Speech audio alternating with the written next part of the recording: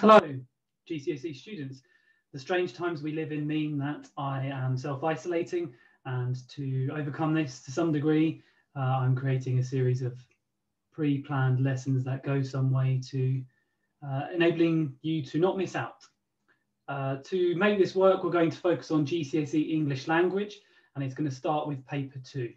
Now, if you're looking at this at some point in the future, whether in my class or not, this is hopefully a really good revision resource. Let's share the screen. So this is the title, English Language Paper 2. It's June 2018. That's the paper. That's when it was first sat. And the two extracts are Morning Glass and the Hawaiian Archipelago, I should say. The first thing that we're going to do is read these two extracts. So let's go to the right screen and we will find it. So on the screen is what this particular exam paper looks like. It looks like the other one. It's all remarkably straightforward. And the first thing that you do with any one of these exams is read the question paper. And you do this so that you know what you're looking for when you read the extract.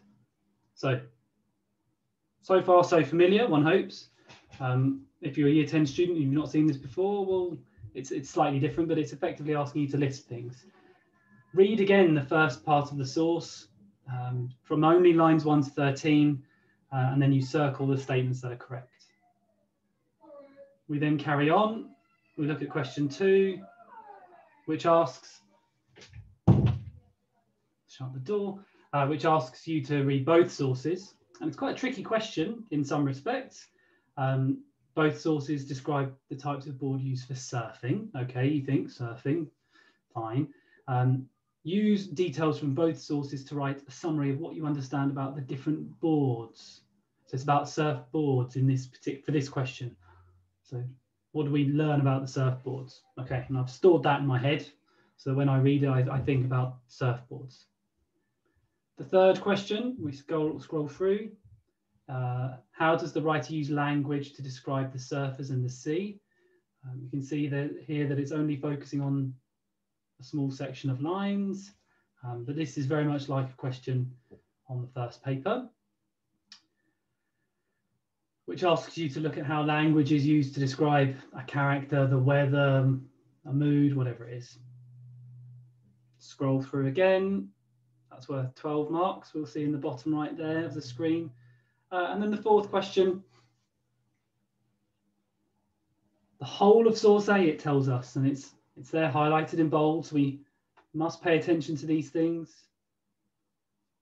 I can make it work. It's highlighted in bold, the whole of source A, the whole of source B. So we have to read it. Compare how the writers convey their different perspectives, viewpoints, what they think, what they feel on surfing. So then ask you to look at their viewpoints, the methods, and then use some quotation. So far, so straightforward. The rest of this video is just going to read the two extracts. And I'm talking you through the process of what one should do in any kind of timed situation. Here are the two extracts. We should pay attention to these pieces of information. They might be helpful. So source A is 20th century literary non-fiction. So this is somebody's real perspective. It's an extract from an autobiography by Mike Doyle, published in 1993, that is. Source B is 19th century. A letter, an extract from a letter by Isabella Bird, published in 1875. Okay. Then the next pieces of information we're provided with are these boxes at the top. So I'm wiggling the mouse here. There's a box at the top. All of this. Don't overlook it. Source A is taken from Morning Glass, the autobiography of a professional surfer. So now we should be thinking, oh, okay, so professional presumably implies some sort of level of expertise. He knows what he's doing. That should guide us in some way. In this extract, he describes his introduction to the world of surfing at the beach near his home in California in the 1950s. So I can do some sort of brief inference here. I can make some brief inferences, which is, it's written in 93, published in 93, but in the 1950s. This is a person who's reminiscing, who's looking back. There's hindsight, there's sense of retrospect. And just in case that wasn't obvious, you know, he describes his introduction to the world of surfing.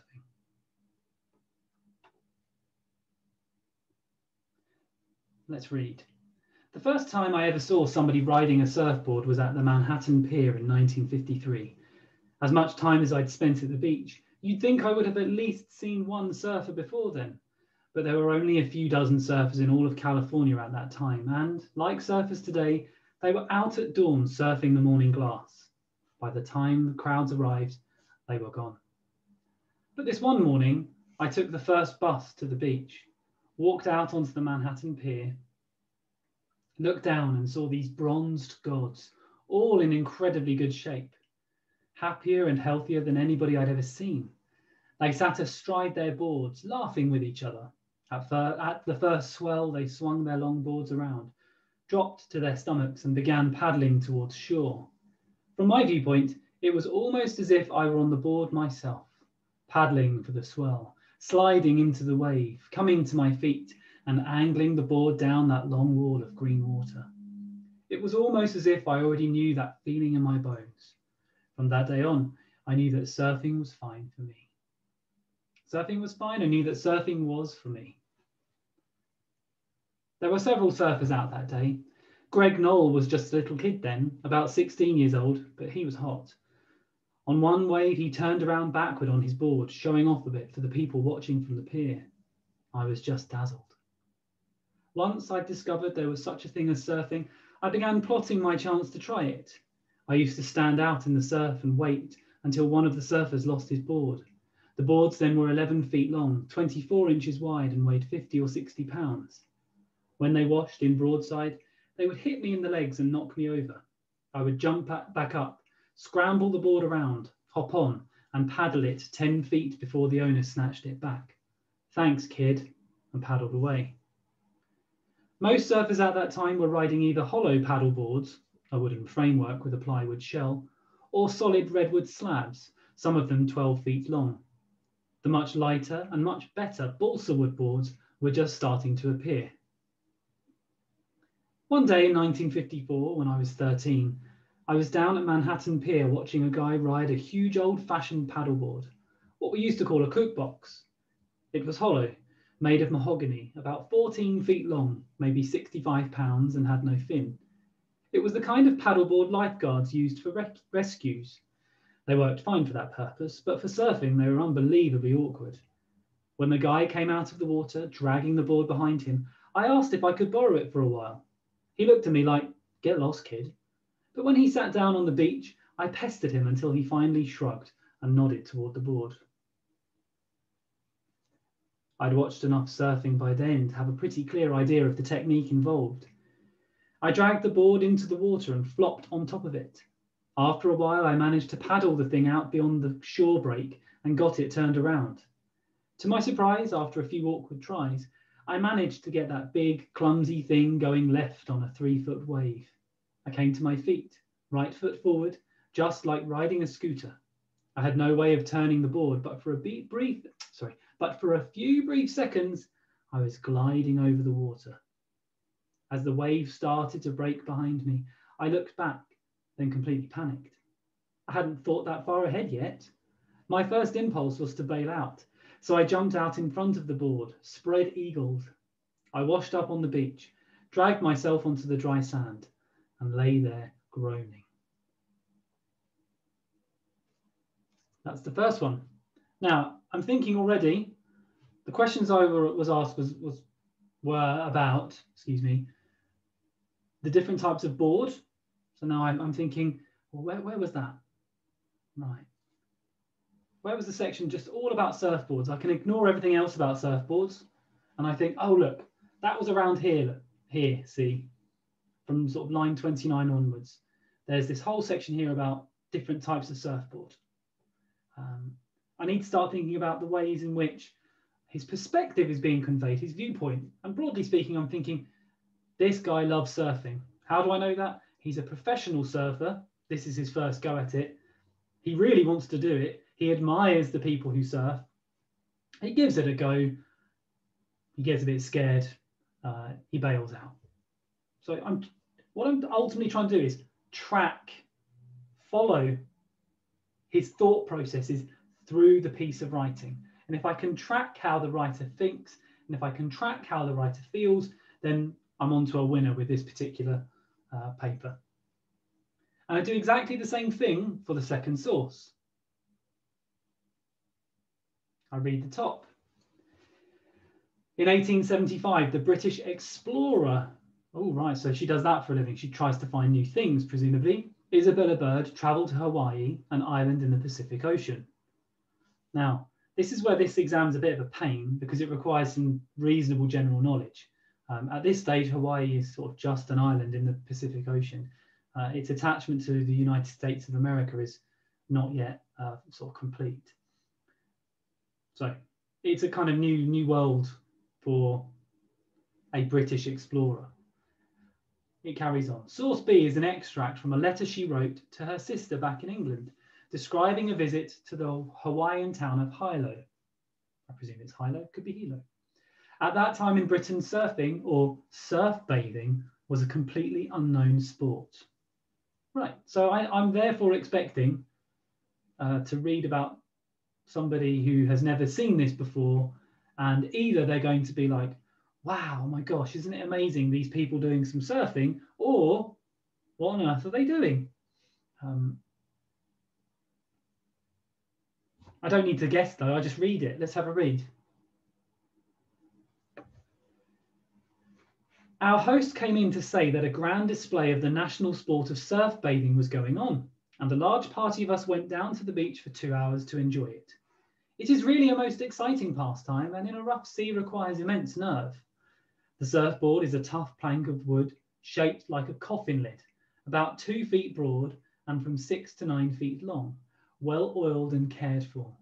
They are usually made of wood from the native breadfruit tree and then blessed in a simple ritual. The surf was very heavy and favourable, and legions of local people were swimming and splashing in the sea, though not more than 40 had their papahenalu, or wave-sliding boards, with them. The men, each carrying their own hand-carved boards under their arms, waded out from some rocks on which the sea was breaking and, pushing their boards before them, some swam out to the first line of breakers, and then diving down was seen no more till they reappeared half a mile from shore.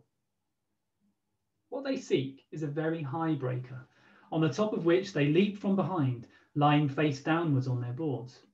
As the wave speeds on and the bottom strikes the ground, the top breaks into a huge coma. The swimmers appear posing themselves on its highest edge by dexterous movements of their hands and feet, keeping just at the top of the curl, but always apparently coming downhill with a slanting motion.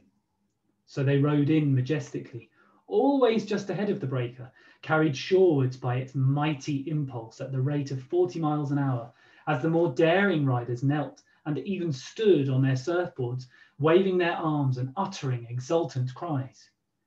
They were always apparently on the verge of engulfment by the fierce breaker whose towering white crest was ever above and just behind them.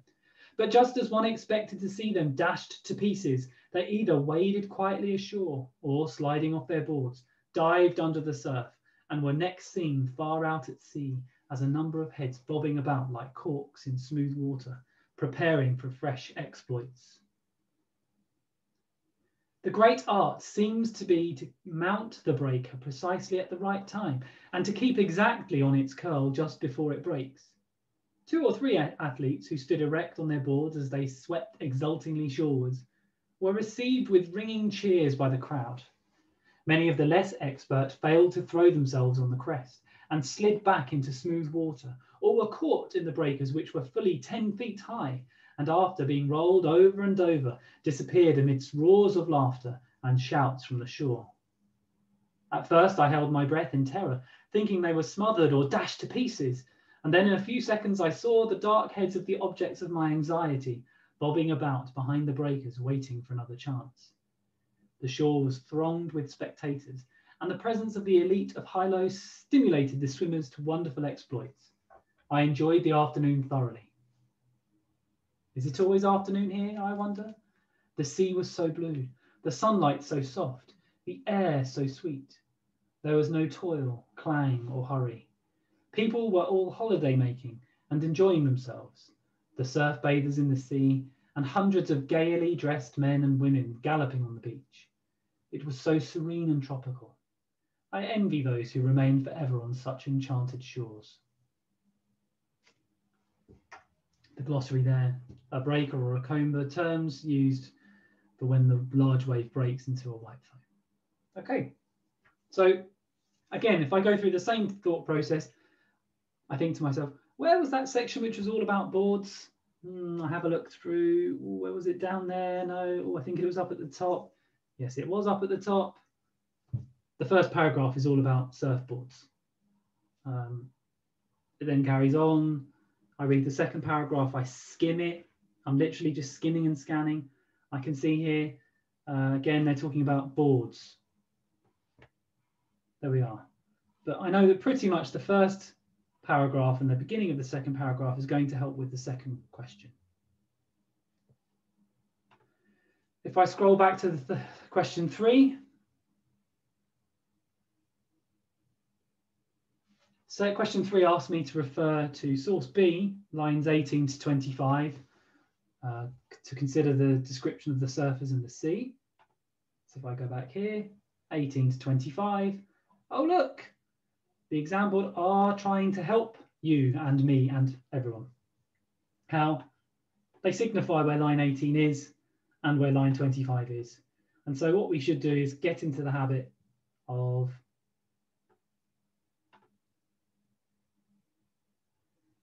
highlighting.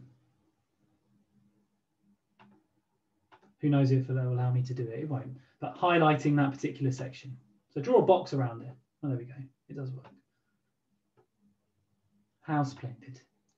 So we draw a little box around it, and with question 3, that's what we know we're going to look at. Question 4 is asking us to consider the ways in which the writer's viewpoint, their perspective, what they think and what they feel is being presented to us.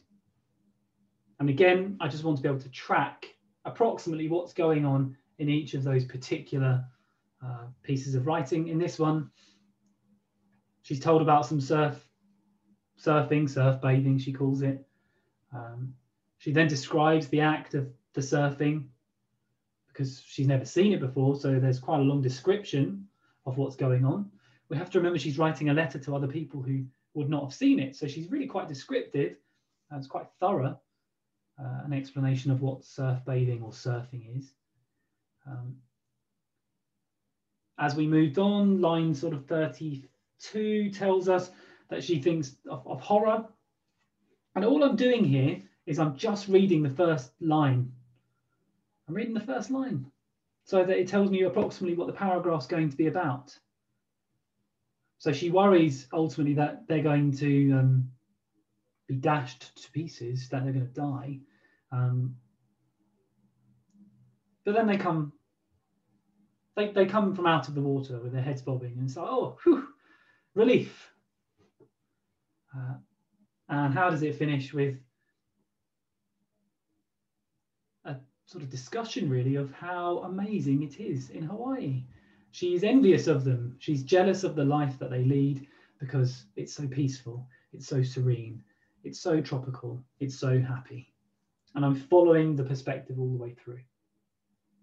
Now, it would be very easy for me to not read these 2 extracts. And in any kind of timed conditions, you would not have somebody like me reading it. But the reason that teachers do read these things with a class is because you should hear how the cadences, how the rhythms, how intonation is demonstrated. So you should see it, you should hear it.